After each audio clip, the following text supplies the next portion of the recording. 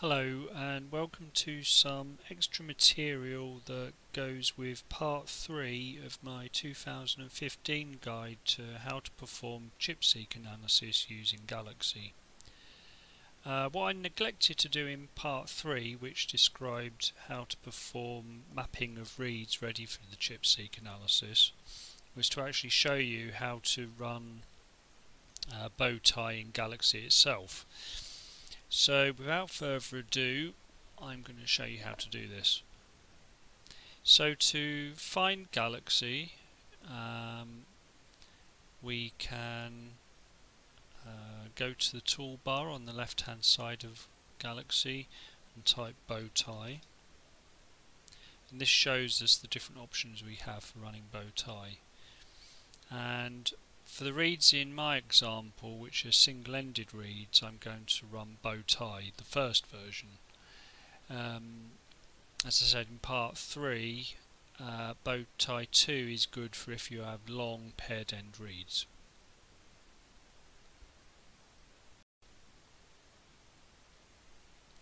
So to run Bowtie, we just click on this one here.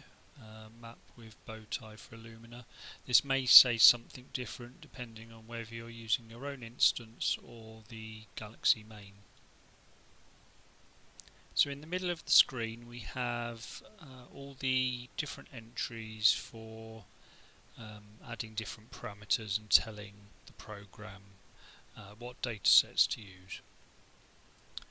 Now, so the reads that we're going to be using are the reads that have been trimmed using Trim-o-matic, and based on those settings we're going to be having a set of reads that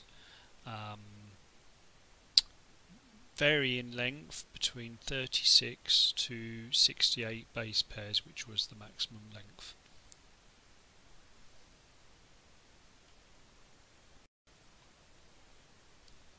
So the input for the Bowtie analysis is the output of Trim-o-matic, which in this case is the trimmed reads here in number 7 and 8 of the Galaxy history. Now in the Bowtie options we can set different things like what genome reference to map against, and basically many other different parameters. But I'm just going to show you what I did and what essential parameters need to be changed for this to work properly. So the reference in this case is not goat but is mouse, and as before, if we see it on this drop down bar we can select it directly or start typing the one we know we need, which in this case is mouse MM9 from UCSC. So we can select that. For these samples, as I said, we have a single-ended library, but you can change that from single end to paired end as fits your data. It's already selected the input, but to keep things in order we can start off with the ChIP reads, the chromatin immunoprecipitation reads, and you can see on the drop down menu that all the available FASTQ files are available to select, but we want to use the trimmed ones. So we click on ChIP. Now there are many settings in Bowtie, some which I've never even touched, but there is one we're going to change which is fairly important for outputting reads that only map to one location in the genome, the so-called uniquely mapped reads. Now what we can do is, instead of using the commonly used settings, we go to full parameter list, and as you can see there are lots and lots of settings. Some of interest which are good to know is that whether a reed maps or not depends primarily on the seed length, and this is the first 28 bases of the reed, and the number of mismatches that are present in that seed region. So in this case there can be a maximum of 2 mismatches in the first 28 bases, and if that's okay, it will carry on and map the rest of the reed. Now what I'm looking for now is the setting that sets uniquely mapped reads, and that is the -m flag. It's here. Suppress all alignments for a read if more than n reportable alignments exist. So instead of it being -1, which is basically no limit, we could just set that to 1, and that's what we want for this particular mapping. All the other ones can pretty much be left alone unless you really know what you're doing, and then you'd basically just click execute and let Galaxy run the mapping for you.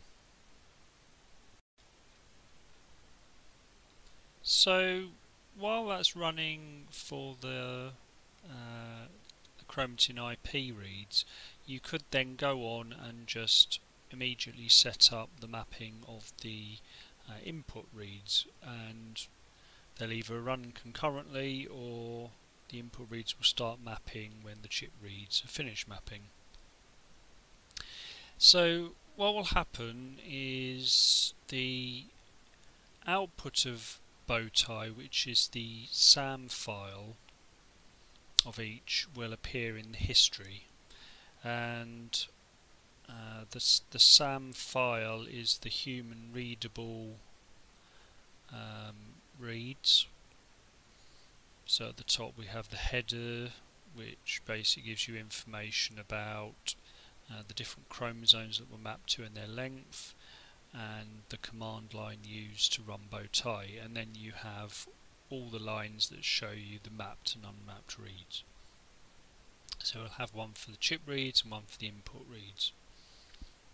Now that's fine, but we can't do anything with the SAM file as it is, or at least we could, but we don't want to, because there's a certain amount of filtering we want to do to the reads before we put them into the peak calling step.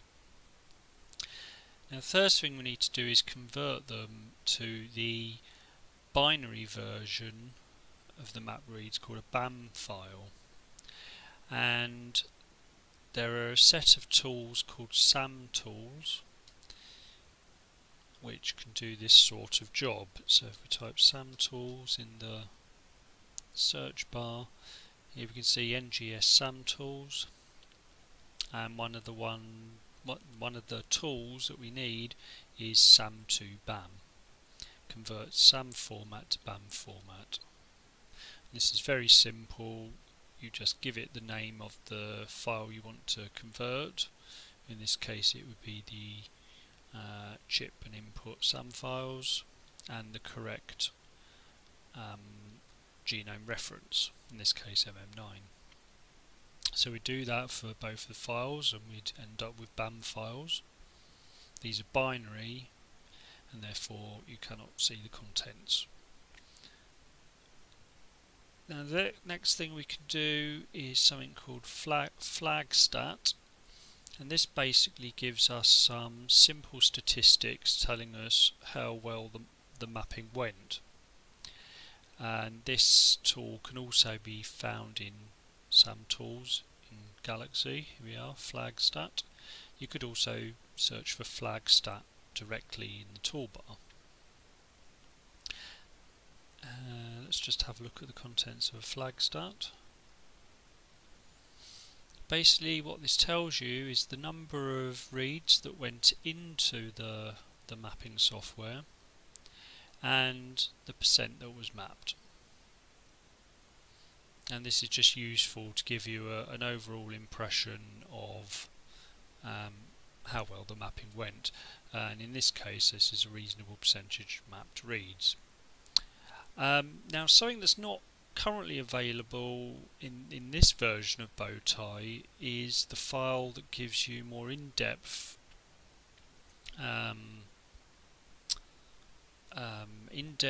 statistics on the number of reads that were mapped in total, and the number of reads that were uniquely mapping. Now, this is kind of an endpoint. This is telling you the total number that went into Bowtie and the uniquely mapped reads that have come out. If you want to find the total number that were mapped, you will either have to wait for a new version of Bowtie to come out in Galaxy, or run it yourself on whatever workstation you might have. But for this particular analysis, basically any analysis you did, just knowing the uniquely mapped read number is fine. Now, what we want to do next is to convert the reads in the BAM file into a format called bed format, and we'll just have a quick look at that. This is basically a format that contains the chromosome start and end of of a read, the name of that read, its mapping quality, which in this case is 255, which indicates that it was uniquely mapping, and what strand it's on. Now, Max2 can actually input a SAM file, so we could have used the files in 13 and 14. However, what I want to do with the bed file that we're going to generate next is to filter it, but I'll come to that in a minute.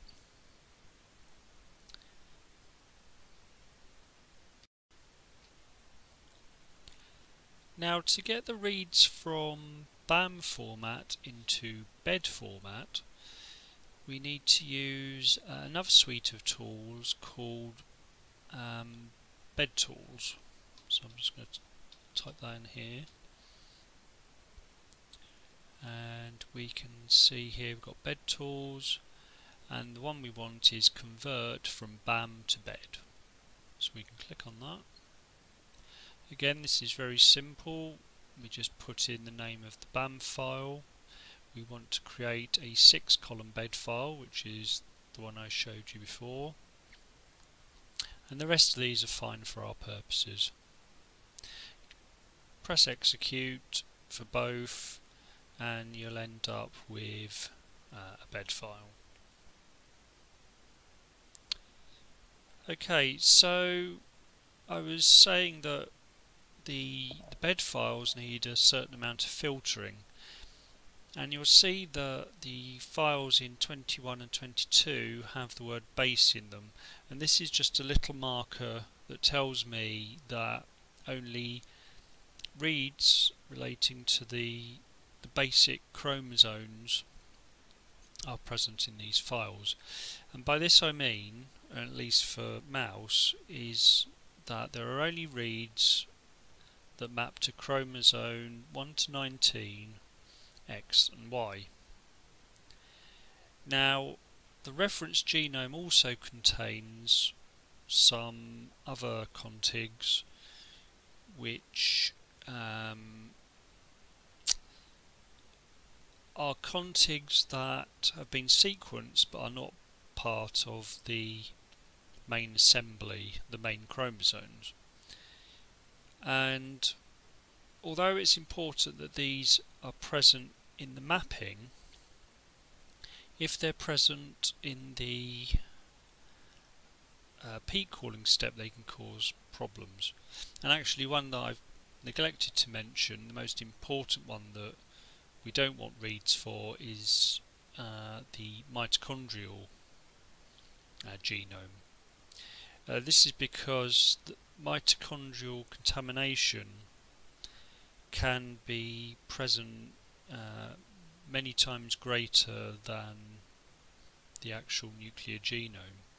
So if there are reads present, then they can how shall I put it, mess up the statistics in MAX2. So this filtering step is a simple but effective way of making sure that the summary statistics in MAX are as correct as possible. So to do this filtering step, we need to do the following. To filter the reads, we can use one of the main Galaxy tools called Select. Now, the easiest way to find it is to just type Select. I always forget where it is myself even, and it is in the Filter and Sort part of the toolbar. So we can click on Select. We want to select the file we want to filter, which in this case is the trimmed base bed file. Now at the moment it's going to select things that match. However, we want to keep everything that does not match a particular pattern. Now that pattern is to remove anything in the bed file, or at least do not include any lines in the bed file that either contain the word random or, now this symbol I've just typed is a pipe symbol and can be found on the lower left hand side of the keyboard near Z and A. It's an upright bar which you access by pressing Shift. It also has backslash under it as well. So pipe means or, and the other thing we want to exclude is anything that contains chromosome M. So this is saying select lines from this file not matching random or chromosome M in the lines. Press execute, and then we end up with a bed file only containing reads mapping to the main chromosomes in the mouse genome.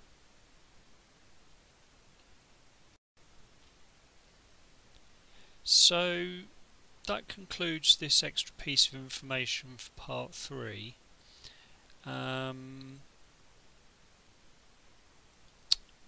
Yeah, so what we have now are 2 bed files that can be used in the peak calling process using MAX2, and I'll join you again in part 4 where I'll discuss how to run the peak calling software and some important concepts that is helpful to understand in the peak calling process. Thanks, bye.